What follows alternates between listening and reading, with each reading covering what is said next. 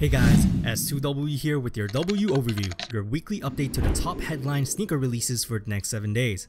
This video was part of a series that I've done last year for a few times, but couldn't continue due to hardware and time constraints. But now that I've upgraded everything, I've decided to bring it back. For the new and old subscribers here, this video is essentially a roundup for the most notable sneaker releases for the following week. I'm still trying to fiddle with making the workflow more fluid for myself, so hopefully I can keep up with this weekly segment happening as much as possible. Also, I've added a cop or drop poll in this video for each shoe in here, so feel free to click on the prompt at the top right corner when it pops up during this video. Let's take a look at what's dropping between May 3rd to the 11th of 2019. Now May 3rd already passed, but there should still be pairs floating around.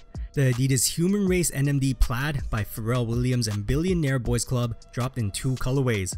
Now correct me if I'm wrong, but I think these only released at countries where BBC stores are located. The blue pair kinda dropped worldwide for people with the Frenzy app, but the green pair was only in store. These look pretty clean in my opinion, way more than the previous Solar Pack Human Races. However, with my last purchase of the BBC Human Race worldwide drop, it wasn't prime knit sadly, so it totally destroyed the fit for me. Online, it said these were made out of knit textile, so I would take caution if you're a fan of the stretchy prime knit. But again, everything is basically the same. There is the responsive Boost midsole cushioning, but with a durable all-terrain rubber outsole for better traction and grip. The text on the upper is stitched in that reads heart and mind, and they retail for a hefty $250 US. May 4th. May the force be with you is today's date for this upload, and one of the largest released happened today. The Air Jordan 4 Retro in the iconic black cement, or for others, the Bred colorway is released globally. It's one of the most iconic sneakers that basketball player Michael Jordan himself has worn during his career. I have a pair coming in, so a review will be in my next video, but overall, it features a nubuck upper with a clean red and gray detailing around the shoe. We'll see the legendary Air unit window at the heel, and most importantly, the OG Nike Air heel branding seen on the first ever release is used on this 2019 pair again. So for the new and old sneakerheads alike, it's a colorway and silhouette that a lot of people are interested in for its importance in the history of the brand itself. These retailed for $200 US and $265 Canadian. I'm pretty sure most places have sold out even with a high stock number, but if you're in luck, I'm pretty sure certain in-store locations near you should still have some if you're located in bigger cities. Then May 9th arrives with a very interesting release of a new fashion piece. Nike releases the Mars Yard Overshoe by Tom Sachs, which is essentially a waterproof boot made for the harsh late winter where there is snow, rain, and slush.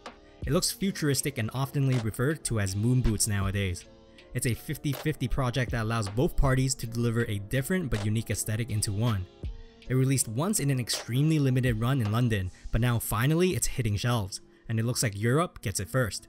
Featuring a crazy waterproof outer nylon upper, knit collar, and mind-blowing magnetic buckle straps, everything screams premium, including a cork insole, soft TPU midsole, and an updated rubber sole unit specifically for the sneaker for slippery conditions. Inside all of this is hidden with luxurious suede and soft mesh uppers similar to the iconic colorways seen in the previous 2 collabs they've done. This shirt is a high fashion item in my books because the price is at $550 US or about $750 Canadian. Releasing on the same day on May 9th is the all-new Nike React Presto with its first 2 colorways. It's essentially a silhouette that fuses one of the all-time most comfortable sneakers made by Nike with their newest and bounciest cushioning they have today, React. Using the same marketing scheme that they've used to first introduce the initial colorways of the Nike Presto, they've branded each colorway with a character on these Nike React Prestos. The overall look still looks somewhat alike to the original Presto aesthetic, including the midfoot cage, booty construction, and heel crash pads. But what's different now is that they've added new eye stays on the tongue and heel area, so there's new options for us to lace them up. The midsole geometry is changed too to allow a better organic fit and look. Of course, the thick React foam underfoot looks like a great comfy cushion for our feet. These apparently go for $120 US or about 165 Canadian. I'm still iffy about the look, but very interested to see how these feel on feet as I'm definitely a fan of React. Last but not least, on May 11th, probably one of the biggest drops of this year, the Jordan Brand's collab with popular American rapper Travis Scott is releasing yet again another silhouette. This time, it happens to be one of the most beloved silhouette of all the Jordan silhouettes, the Jordan 1 High. Named as the Cactus Jack ones, it features tumbled leather that everyone loves and premium brown nubuck around the overlays of the shoe. Visual wise, the most interesting take on this collab is that the Nike swoosh branding is reversed on the lateral side.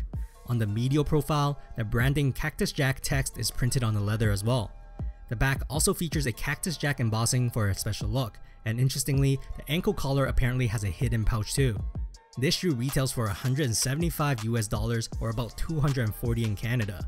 There's a list online available from Nike that tells us which stores are getting them, so make sure to check it out and know the release procedures if you're interested, because these will be really difficult to get, I'd assume. Anyways, that concludes this week of DoubleU Overview. Make sure to click on the prompts on the top right corner of this video and vote cop or drop on each shoe. Also, which headline sneaker is your favorite this week? Let me know down below in the comments. And I'll see you guys in the next DoubleU Overview.